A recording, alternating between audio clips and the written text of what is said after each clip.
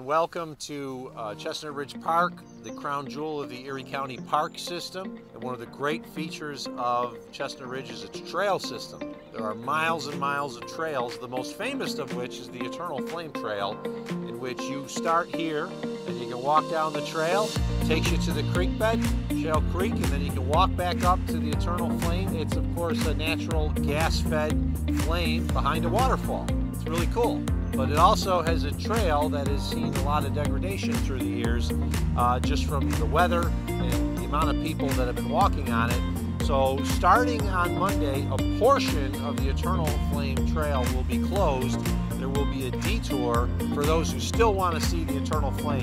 You will still be able to do it. It just will be a longer hike, and there will be construction work, so we would recommend people to be very careful as they go down the trail. 135 timber box steps are going to be put into some of the toughest terrain out there to get us safely down to the flame, as well as some down trees getting removed. It's about a month-long project, but it'll create a safer environment for all.